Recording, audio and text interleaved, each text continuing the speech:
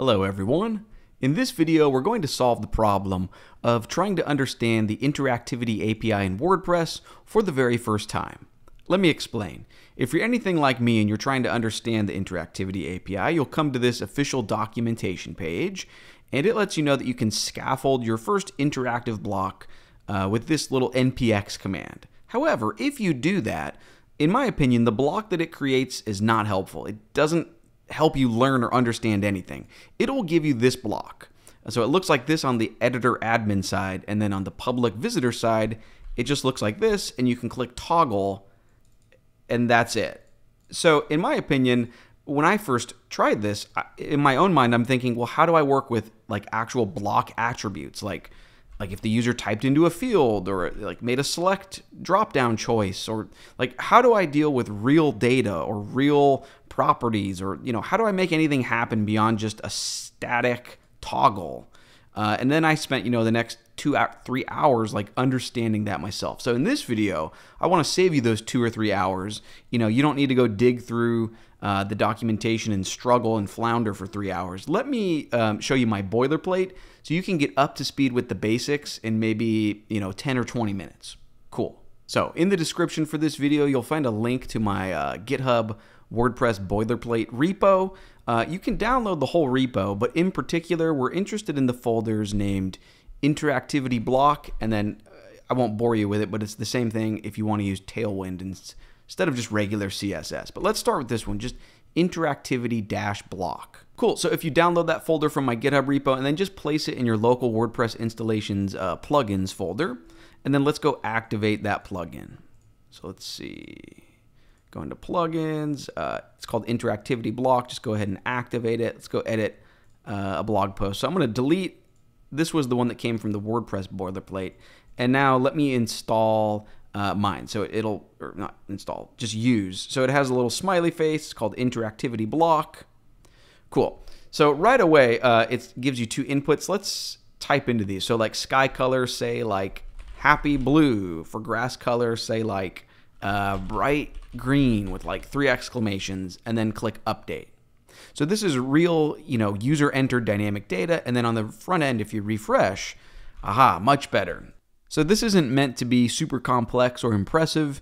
It's meant to just actually let us sink our teeth into or wrap our minds around the Interactivity API. So I can click this button and it toggles that real dynamic value that the user typed in. Same thing with this button. Now before we go over like what all these buttons are doing and what this text is getting rendered down here, let's just go actually look at the code together in VS Code. So just go ahead and open up our Interactivity Block plugin folder, open that up in your text editor. Cool, and then just a quick public service announcement. If you want to follow along in your command line, be sure to run an npm install. That'll take about a minute or so, and then run an npm start. Then it'll just run in the background. Perfect. Okay, so I've got my npm start command running. I can hide that now. And what I want to show you is in the src folder, we're going to look at 2 files mainly. The first file is render.php. So what in the world's going on here? Let's just work through the different features that are here. So the first feature is this button that says toggle, viewing the sky color, and then it's that real dynamic value that the user typed in on the admin side. So let's look at how this is happening. Back in our render.php file, on line number 9, we see a button. That's the button you're clicking on. It says toggle the view sky color, and then where the value actually appears, let me show you what's going on here. We're using good old-fashioned PHP. Just like it's the 1990s, and we're echoing out, a PHP variable. So that's not interesting. What's interesting is the span that's wrapped around that. So in other words, this is happening on the server side, right? The server is 1990 echoing out the PHP, but it's wrapped in a span, and this is the WordPress Interactivity API. So there's these different data-wp, and then dash to do different things, but they all begin with data-wp. And in this case, we're saying this element should be hidden, and then you give it like a true or false value. And then that's what's letting that value either display or not display. Now, how are we toggling it? Well, when you actually click on this button, we're firing off an action. So again, it's data-wp on, and then, like the actual event you're watching for. So what's cool here is we're not having to write vanilla JavaScript. We're not having to use React. The Interactivity API is essentially our new version of React for the WordPress front end.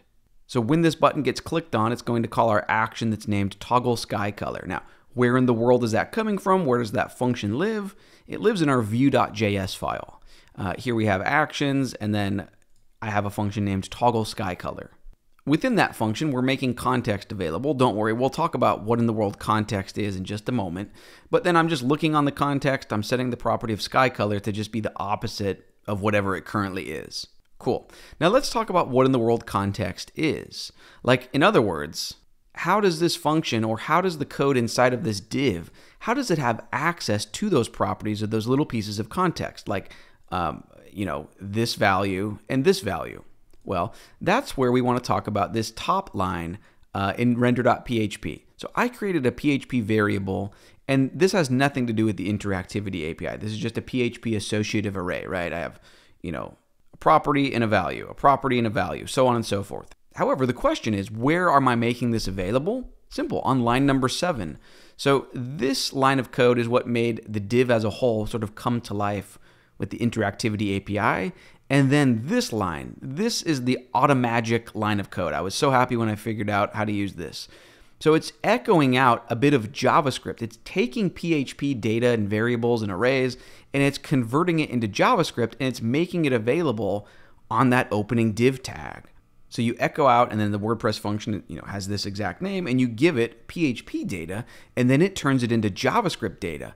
Now, the easiest way to make sense of this is if you just look in your Chrome DevTools. So here's that div, and what I'm trying to show you is this attribute called data-wp-context. Look, it turned our PHP associative array into JavaScript. The reason this is cool is you could do anything you wanted up here in the land of PHP. You could do all sorts of dynamic things, right? I mean, you could take a 30-hour course on how to do dynamic WordPress PHP-ish things. But the idea is that then we're making that available. We're feeding that into the Interactivity API.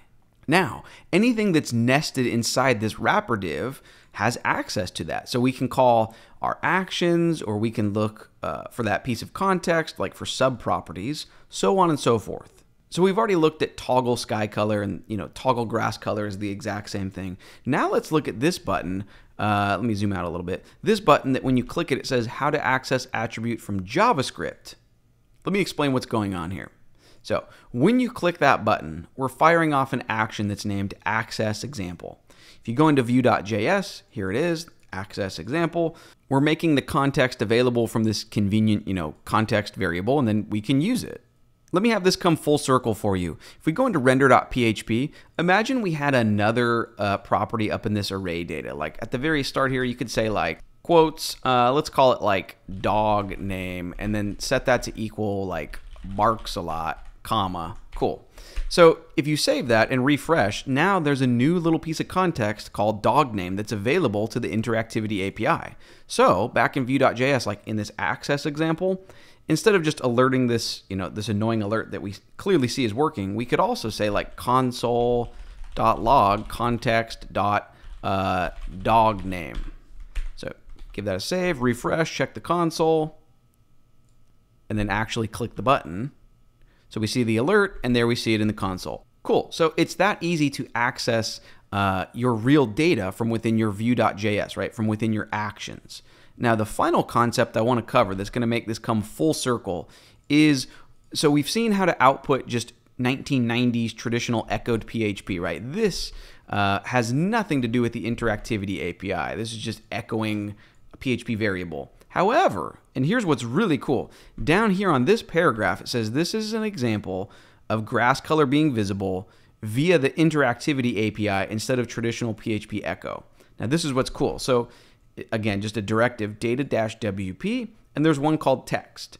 And then you just say that it's equal to, and then we can look inside of context, we look inside of attributes, say grass color. You could also change this to dog name if you wanted to, but if you refresh, whoops, it actually wouldn't be attributes.dogname, it would just be context.dogname. There you see it. So the reason this is cool is because it's both client-side JavaScript, but it's also server-side rendering. So this looks like, it's just going to put that value into this DOM element, but it's actually also happening on the server side. In other words, don't use your dev tools, just use your actual old-fashioned view page source, right? This doesn't have client-side JavaScript. This is server-side rendered. This is great for SEO, accessibility, and there you can see in the actual old-fashioned view source, Barks-a-lot actually lives in that element. So it's not just being added there dynamically with JavaScript. It truly exists server-side. I mean, I know I'm repeating myself, but when I saw that this is how it worked, this was really, it's worth repeating is all I'm trying to say. For the longest time, I've wanted WordPress to have something like this, something like Next.js, right? Sort of this marriage between old-fashioned server-side rendering, and then JavaScript comes along and hydrates the DOM, but where the awkward dance between those two is already done for you by some sort of framework or automatic system. And with the Interactivity API, we finally have that. So yes, it exists in the DOM on the initial render, but you could change this by clicking on a button with JavaScript in real time. So let's practice that right now. Let's have a button down here that says like change the dog name. Let's give this a try, right? So we go into render.php. Maybe below that we could have a new paragraph and say like change the dog name to Woof. And then let's just build this out, right? So on the button you could say data-wp on -- click equals, and let's go create an action. We can name it anything, but let's say like actions dot change dog name. So we can save that and then go into our view.js file and just add a new action. So let's say change dog name, just an arrow function. Be sure to have a comma there. And then I'm literally just going to borrow this line of code. This just makes context available from within this function. And then you can just say like context.dog name equals Woof. Let's give that a save, refresh. So here we see the 1990s like server-side rendered value that was there even if you clicked view page source. But if I click this button, it changes to Woof. Now, again, that might not seem impressive if you're not familiar with the WordPress world. The reason this is so cool to me is it's that initial server-side rendered HTML, and then the DOM comes along and it's seamless. I didn't have to reinvent the wheel. I didn't have to architect a system where that's going on. The Interactivity API has my back. It's already set it up for me. For the last few years, I've sort of felt abandoned in WordPress. I felt like as a developer, the things that I was wanting to achieve were almost at odds with the way that WordPress was going, but I'm so happy that the Interactivity API is here. I feel like it has our back as developers. Cool. Anyways, that's going to bring this video to a close. I've rambled on long enough. Hopefully this gave you a bird's eye view, or at least made you a little bit familiar with the basics of the Interactivity API. If you enjoyed this video, you might also enjoy my premium full-length courses. In the description to this video, you'll find a link to my official website, learnwebcode.com. If you want to, you can scroll through the marketing pitch, but you're probably interested in this curriculum link up at the top here. If you click on that, you'll see that my Learn Web Code bundle has 5 courses, and this lets you see which of the 5 courses are actually included as of today. So Figma to Full Stack Bootcamp, Laravel, MySQL, React.js, and WordPress. Also, if you join Learn Web Code Premium, in addition to these 5 courses, any courses I put out in the future will automatically be added to your account at no extra cost in the future. Cool. Thank you so much for watching this video. I hope you feel like you learned something, and stay tuned for more web development tutorials.